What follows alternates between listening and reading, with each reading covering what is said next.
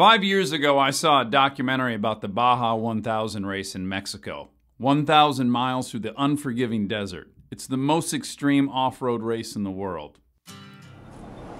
It's April 30th, 2010 at 8:16 a.m. I'm on my way to buy a Class 1 Baja buggy. Whoa. Tell him to pull the trigger and transfer the money.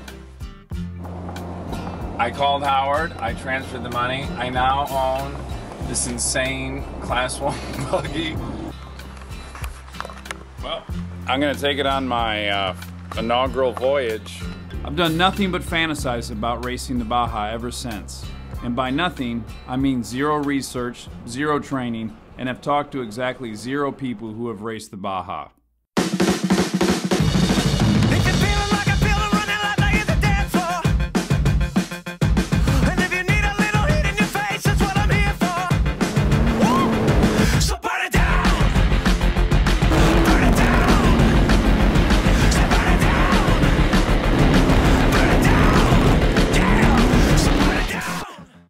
There are 27 different classes of vehicles that race in the Baja.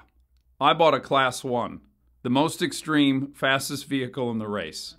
How do you adjust them? There's a lot of settings up here. Right, it looks pretty fucking intimidating. I wouldn't run the car up over 55. Your spare goes here. Here's your lug wrench up here. Air filters are right here. What you do is these stops right here. Try it with it, take it off. Don't go with it. That's my opinion, but don't go with it automatic. You got lights right here in case something happened. I'm kind of intimidated, to be honest. There was a lot of info, and I'm not sure how I get half the crap that he was telling me I need to buy, or where I can get fuel for the thing. Right now, it seems like I just bought a big pain in the ass. Like I just bought a list of chores. Tell me, this is your first ride in this vehicle, is that correct? Well, no, I did drive it on Los Feliz Boulevard once.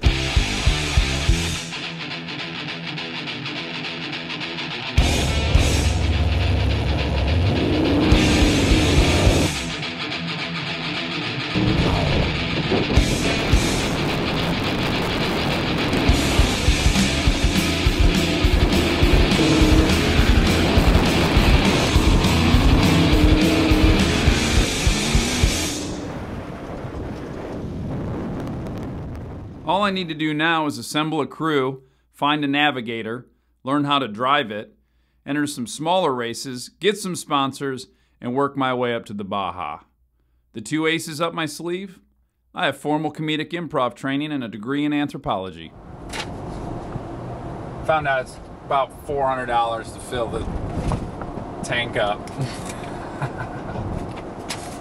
Hemorrhaging money, the name of the game. See how quick you can get rid of it.